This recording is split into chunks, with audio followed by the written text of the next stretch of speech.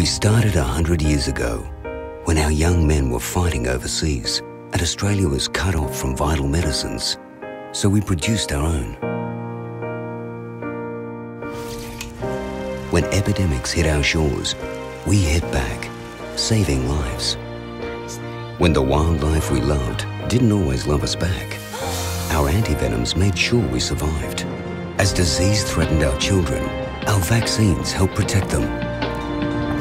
And while the therapies we make from blood plasma gives hope to life-threatening conditions, we'll keep on protecting against pandemics, developing new medicines, and continuing our promise to save and improve lives in Australia and right across the world.